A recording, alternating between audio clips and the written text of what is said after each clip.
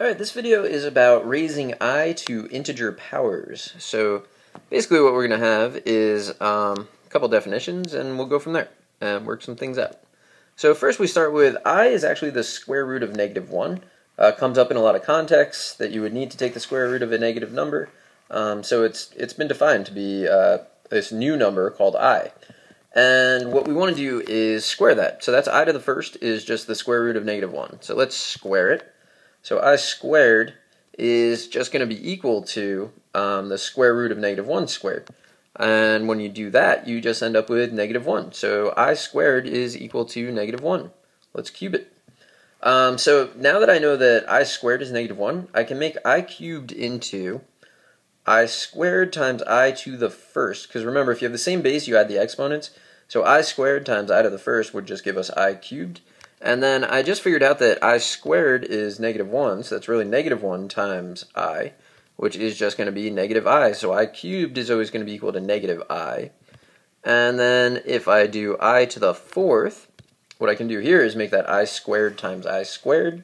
And I know that I squared is -1, so -1 times -1, which is +1. Okay, so what you're going to do right now is memorize those four things. So I to the first is the square root of -1, or really just I is a better way to think of it. I squared is -1, I cubed is -I, and I to the fourth is +1. So what I'll do is I will summarize those one more time. I to the first is I squared is -1, I cubed is -I, and then I to the fourth is +1. And we just cycle through those. So let's take a look at some problems. So say I want to do I to the 7th power. Well, ideally what you do with these problems is you break them into I to the 4th and then I to some other power. So I look at I to the 7th and I see that is I to the 4th times I cubed. And why do I want I to the 4th? I want I to the 4th because that's 1. So if I can get I to the 4th, I know that I'm simplifying things quite a bit.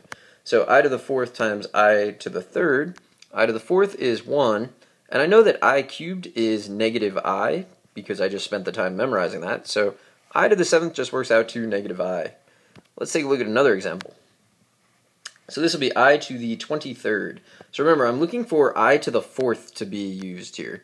So I'm going to make I to the 23rd into I to the 20th times I cubed, because I to the 20th can be written as I to the 4th to the 5th, and then times I cubed. So a lot of properties of exponents are being used.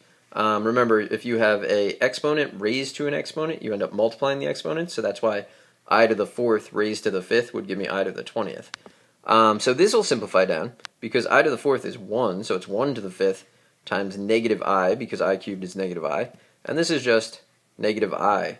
So what's happened here is, it looks like every time the kind of remainder, when you divide the exponent by 4, is 3, so 7 divided by 4 has a remainder of 3, 23 divided by 4 has a remainder of 3. Every time the remainder is 3, I'm ending up with I cubed essentially, and I cubed is -I. So let's show that that's true kind of in general. So if I have I to the 4n plus 3, what I can do is I can always break this up into I to the 4n times I cubed, which is the same as I to the 4th to the n times I cubed. And I to the 4th is definitely 1. So now I've got 1 to the n, and I cubed I know is -I. So if I have I to the 4n plus 3, then I'm just going to get -I when I simplify it. And actually, let's see if we can do that with a couple of other things. So say I have I to the 6th. That's going to be I to the 4th times I to the 2nd. And I to the 4th, of course, is 1, times I squared is -1, so that's going to be -1. And that had a remainder of 2 when I divided it by 4. 6 divided by 4 has a remainder of 2. So let's try I to the 4n plus 2 and see what happens. Well, I'm imagining you can already see what's going to happen. I break it up like I usually do, and then I get this, and then that is just going to end up being I squared, which is, of course, -1. So anytime the remainder is 2, the answer is going to be that you're getting just I squared, which is -1. So remembering those 4 is going to be crucial, the 4 in the box up there. So say I have I to the 4n plus 1, which is really the only remaining thing. That's I to the 4th times I to the 1st. So you can tell that I'm just going to get I here. So that's I to the 4th to the n times I, and I to the fourth, or I to the 4n plus 1, always is going to reduce down just to I. So really the key is finding the remainder when you divide the exponent by 4, and then knowing these 4 things that are in the top right box. So in summary, we have the 4 things that you have to memorize, and the 4 things that you have to memorize get used all the time because of these relationships. So anytime the remainder is 1, you're really just dealing with I. Anytime the remainder is 2, you're really dealing with negative 1. If the remainder is 3, you're really dealing with negative I.